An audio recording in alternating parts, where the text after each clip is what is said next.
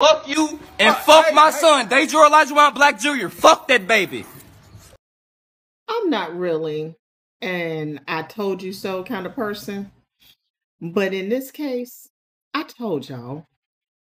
I told y'all a man's love for that baby that you have will only extend as far as his love for you.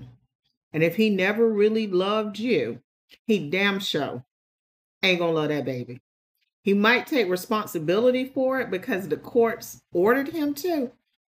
But even with that, that's not guaranteed because as a business owner, I can't tell you how many times I have to let an employee know that child support is going to garnish his wages.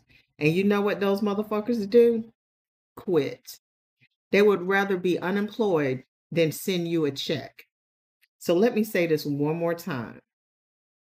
If you have a baby, and this message, let me be clear, for the pookies and the pygmies that love to live in my comments, this message is for a very specific group of people. If you are a young lady right now and you do not have a baby by a trifling ass man, don't have one. And if you have one, just know that that is your baby. And if you currently have a baby or babies by a trifling ass man, those are your babies. And he might be there for you right now.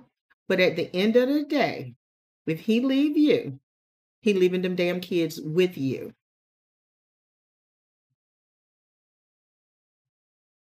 Okay? You got an example. You got exhibit A. You see him doing it. Okay? Don't say that you haven't been warned. There's no reason for you as a single woman in 2022 to be surprised when that man don't show up for that baby, when he doesn't show up for you.